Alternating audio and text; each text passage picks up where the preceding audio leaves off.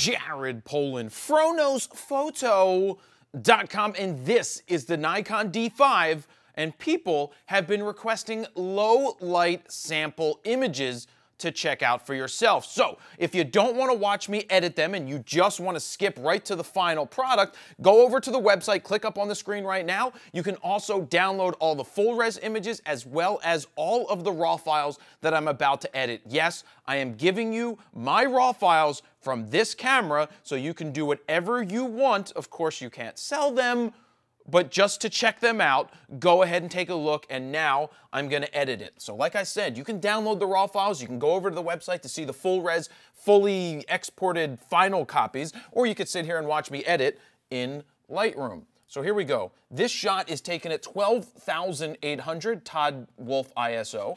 1/200th of a second at f2.8. This is over at the FroFactory. This is John. He hit his forehead. He wasn't too happy about that. What you have to remember is when you zoom in on something 1:1, of course you're going to see pixels and grain and stuff like that. This isn't bad at all. So I'm going to go through here and I'm going to process it the way that I normally process my stuff. The goal of shooting RAW is to make sure you get it as damn close as possible in camera. Anybody that tells you they don't shoot RAW because they get it right in the camera is full of crap. The point is you want to get it damn close in camera, and then you can shoot, and then you can edit the RAW files and make it great. Now, one thing that the D5 does not do that the Canons do better, especially the newer ones, flicker detection, meaning it won't take a picture when there's a flicker going on with those crappy lights in the background. They're getting replaced. Don't worry about it. In the future, they'll be replaced. So here we go. Could it be black and white? Could it be color? It doesn't matter. In this case, I mean, it could be both, but I just want to stick with the color right here. Pulling out some of that green. I could pump in a little more yellow to make it a little more warm, but this is 12,800, 1/200th of a second using a 24-70 2.8. VR is off. I actually don't like the VR on that lens, the new Nikon lens. So you guys can download this file, tweak it yourself. I'm just taking the time to do how I normally would do it. Not very bright in there at all. This is at 25,600. Of course, there's grain, but when you want to make it rain, grain. But if I was to print this out, you would not see the grain unless you got, well, you got really close to it, you would see the grain. And this is one thing you don't want to do. As you start getting the clarity, you can see that it tightens up. You'll see more grain there. Actually, let me go to the Haze. That is something that they do a ton of these days. Oh, God, no. Get out of here, Haze. Sometimes it works well, and in other cases, it's not meant to be working. So that's a winner shot to me. Pull back just a little bit, because it is dark in there. So off by like a half a stop. But see, this is not bad. And I also don't touch noise reduction. Personally, don't touch noise reduction. This is 25,600 and it's fully usable. It's absolutely insane. I do not touch noise reduction. And I'll tell you why. Because it makes everything smooth. And I don't like when it makes it smooth. Like, to me, I don't want that. I don't want that glowy McGlowerson look. He's a rough and tumble man. I want it to look like grain. Anyway, let's move on to the next one. This is now 102,400. You can see how the flicker in the background is playing havoc, wreaking havoc on this. But let's just bring this image back. 102,400. You could not do this, obviously, a couple years ago. This brings the grain out a little more. But yes, now we're seeing some noise. Now we're seeing some grain. It's 12,000. It's 102,000 for God's sake. If anybody has a problem with this, you shouldn't have a problem with it. So yes, we're going to zoom in here, and you're going to see grain, and you're going to see noise. But look, I was at 1/1600th of a second at 3.5 with the 24-70 2.8. Yes, not exactly where you would want to be shooting. Again, test shots. This is what everybody wanted to see. 3,276,800. Of course it sucks. But it has an image. Check this out. Watch this. We're going to make something show up here. That's interesting, actually tightening up the grain with the clarity. Let's see what the luminance actually does in this case. The noise reduction. No, I'm going to leave it with the grain. I want it to rain grain. Let's see how much worse that makes it. Not that bad. Again, guys, 3 million. You can't sit here and tell me that this is not usable. I could sit here and tell you this is not usable, but this isn't a normal situation.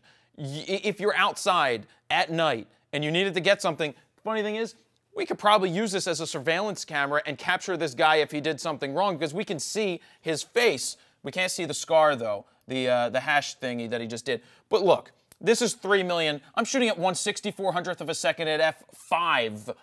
That's just insanity. Anyway, keep moving on. The next one is what I actually like the most. I did turn off the background light for this just to have light coming in from the front. It is a hell of a lot better. I should have done that for these. Turn off the light in the background. But whatever, I left it on. In this case, I turned it off. This is 81,275, and it's absolutely usable. This is one step down from the top, which is the 102,000. Look at this image. This is absolutely incredibly amazing.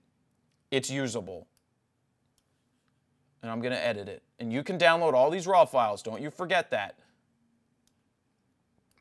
You can play with this file and see what you like, see if you like it. But look at this. I may not want to do this, though, this time. Actually, I do like what's happening around his head, though. It's just little shadows in the background to bring it back. Yeah.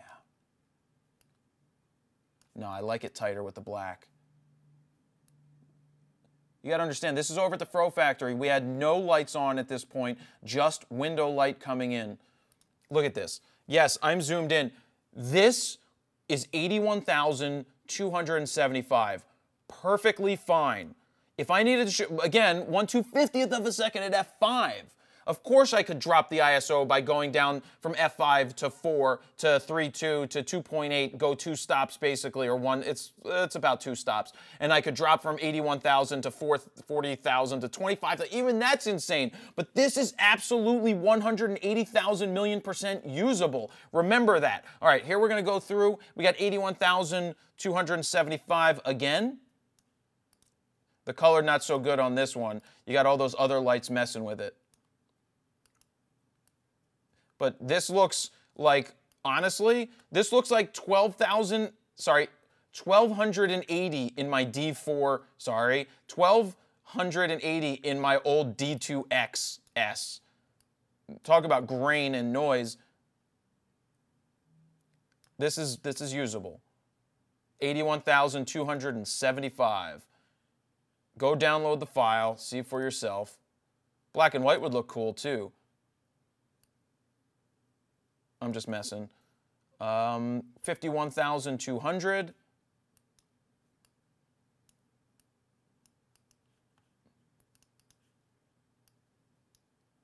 Just check my time here real quick. All right, 8 minutes. Again, you can go over to the website if you want to skip past all this and just see the final edits, but you can also download the raw files. Remember, they're about 44 megs each. This is 51,200. This is 81,275. We are shooting at places that you would never have ever thought possible, and get usable images. Again, I'm not taking away the noise. I'm not taking away the grain. That's just my thing. You can do whatever you want with the file. That's your style and your choice. 25,600.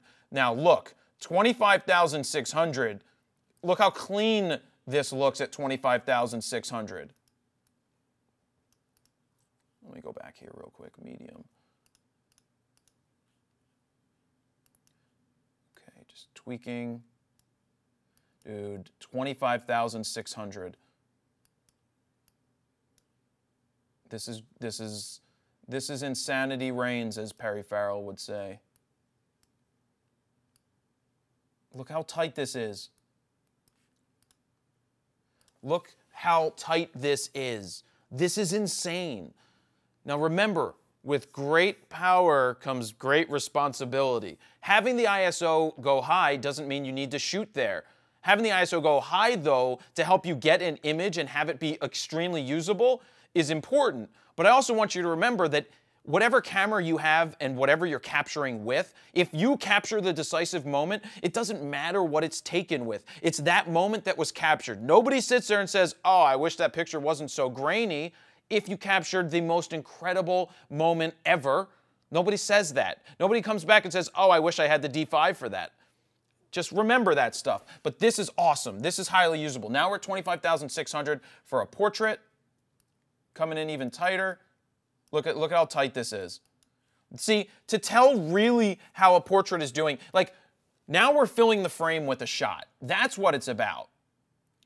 Oh my God, the black and white would look cool. I like the color. I love the color coming out of this. Look at the I don't know shit about dynamic range, to be honest with you. All I know is I take pictures, and if they look good, that's what matters. And this is how I tweak them. This is an awesome looking headshot to me.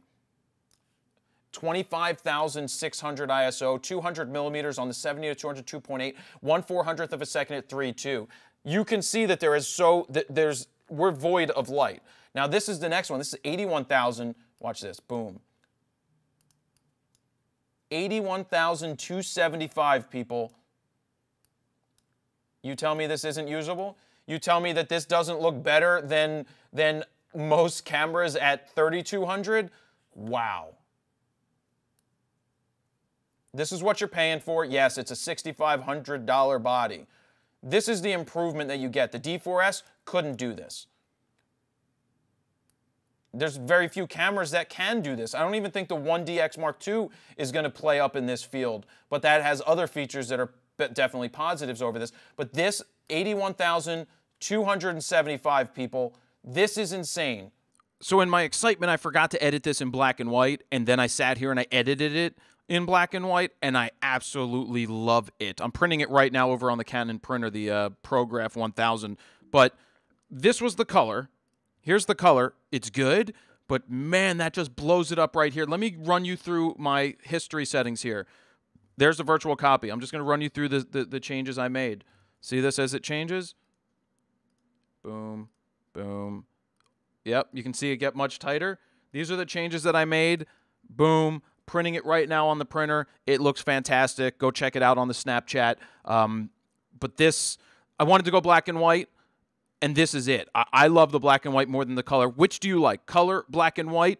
What are your edits going to be? Go get those files. Let's get back and finish up this video. Anyway, the last one is just showing you at 16,000 ISO. I'm going to get rid of this. Don't feel like well, all right, fine, Jared. Just say that. This is just like a normal shot. Like, you want to get in there at a certain... You need to get a certain shot, so here it is. This is a guy working, 16,000 ISO, 1/250th of a second at 3.2 is a very reasonable place to shoot, especially with the 70 to 200. You don't really want to shoot below 200th of a second. This is my favorite shot. Better than this, for whatever reason, the neck position is better. But look at this. 81,275 ISO right there. This I could print as large as I want. This is an amazing print file. I'm going to print this out and actually go take it to him. Wow. This is a real world example. I'm getting sick and tired of all of the other places out there just putting out examples of trash cans in the corners. And, you know, when you go and look for issues with cameras, you're going to find issues. I went out to do a shoot. Every shoot that I go out to do, that's a test. I go out as if it was an actual photo shoot I'm getting paid for. Because the only way to test these things is in real-world situations. This is unbelievable at 81,275 ISO. Go download the full-res exported JPEGs. Go download the RAW files. You do need to have Lightroom, the latest edition, in order to open those RAW files. I have a link over on the website you can download. It's fronosphoto.com/CCLR. If you need a trial of Lightroom, you can get a free trial just to open these files. No obligation. You just sign up for a free trial. Anyway, go get these files, download them, let me see your results. What do you think about this? I will leave it at that. If you enjoy these editing videos, please let me know down below, and I will leave it there. I'd love to get your feedback. Give it a thumbs up too if you like it, and don't forget to subscribe. Jared Polin, FroKnowsPhoto.com. See ya.